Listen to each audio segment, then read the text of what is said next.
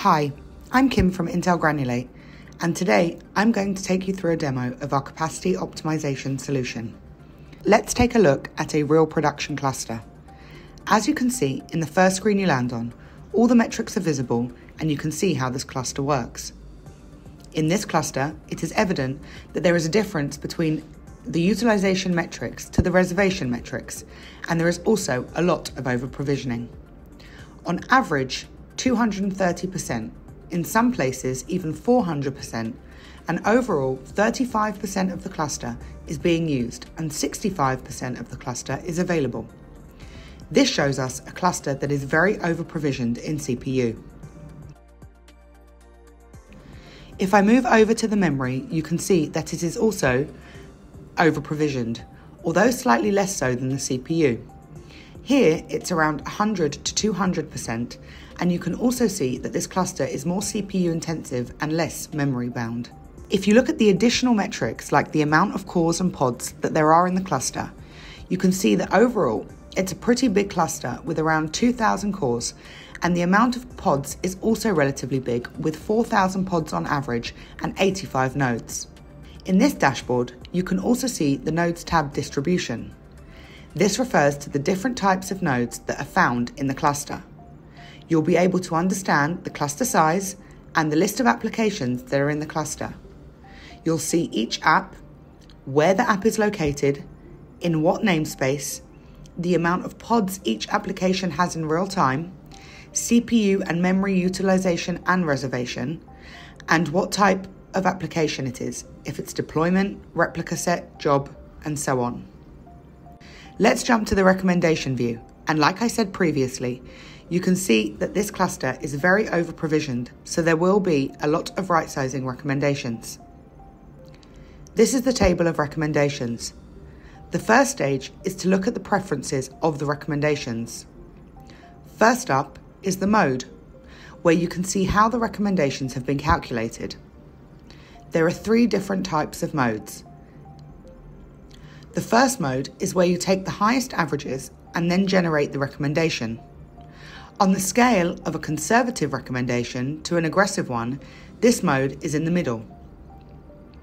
If you wanted to be more aggressive in your recommendations, you could choose the average mode or be more conservative and choose the max pod utilization mode. Data coverage enables you to configure how much historical data you want for each application. For example, if you choose 80% of data coverage based on the last 14 days, only recommendations with sufficient amounts of data will be shown. Buffer is the safety margin that you'll want to take from the high spike utilization based on the chosen mode. In this example, you want to calculate the new request values with a 30% safety margin from the highest spike. In addition, data coverage refers to the lookback period of what's defined. The default is set to 80% over the last 7 days. In other words, the last 5.6 days.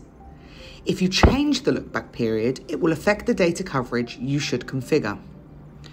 The recommendations can be for CPU and memory, but you can also choose just one type of resource and to only apply that type.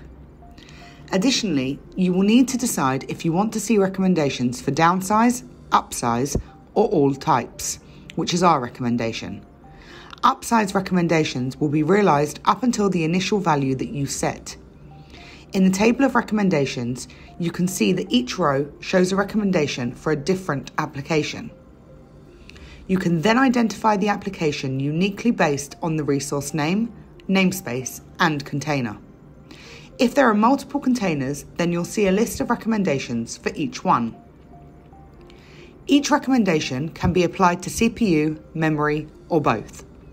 In this case, you only see a memory recommendation to reduce it from 1.5 GI to 1.07 GI.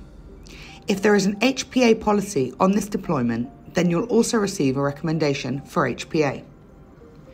You can also see the impact of the recommendation from resources and a monetary perspective, based on the entire cluster.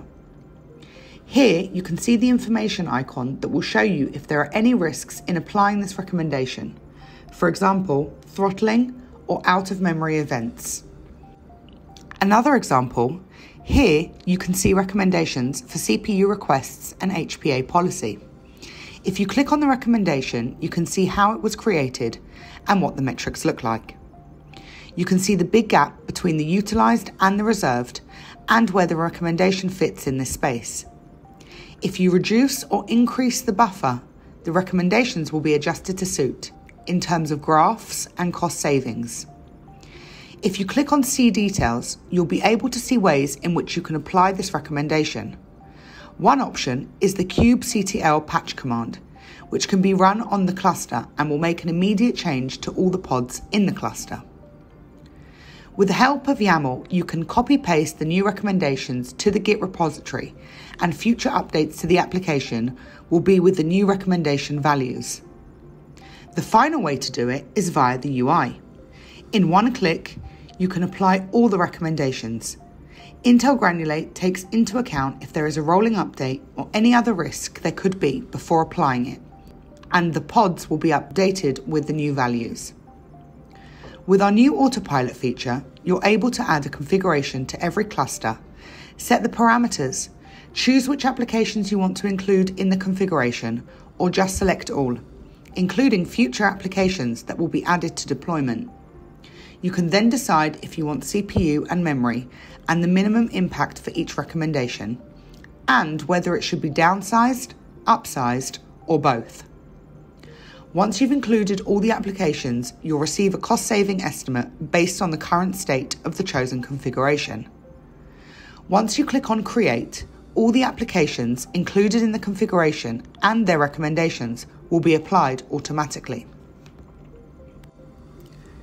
So now we've been over the recommendations, let's see how they can be applied. This is a test cluster, and as you can see here, there are various recommendations. Let's look at the first recommendation.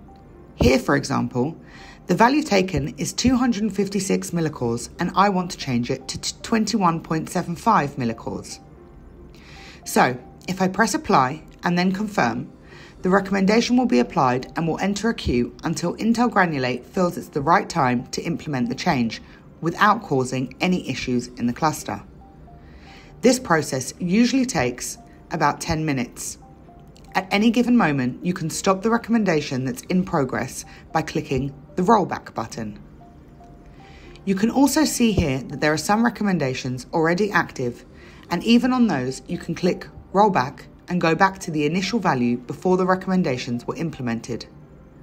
On the rare occasion where a recommendation fails, you can see why by clicking See Details. In this instance, Intel Granulate stopped the recommendation from being implemented due to an unexpected initial value. Additionally, here you can see if the recommendation applied was done manually or with the autopilot feature. You can also see the value of resource reduction per controller. For example, in this test cluster, you can see that there was a change in memory from 70 millicores to 13.88 millicores, and you can see all the changes for the pods. For example, you can see that it's been reduced from 648.47 millicores to 128.61 millicores, and the savings, and where the recommendation was made. Intel Granulate recently launched a brand new feature, labels. In Kubernetes, labels operate as key value pairs, empowering DevOps teams to classify and control pods and nodes. Acting like tags, these labels facilitate organization of resources according to specific criteria, such as payment tier. Labels can be used to distinguish between free, premium, or enterprise payment tiers, making tasks like scaling, monitoring, and deploying updates more streamlined. This feature enables you to define labels for data collection across multiple clusters. The feature permits creation of autopilot configurations per label and the filtering of recommendations based on labels. If you click on Manage Labels, you can easily add or remove your defined K8s labels. Once added, click Search to choose the label and see all the resources that come under that label name. And then you can configure autopilot that is aimed at a specific label.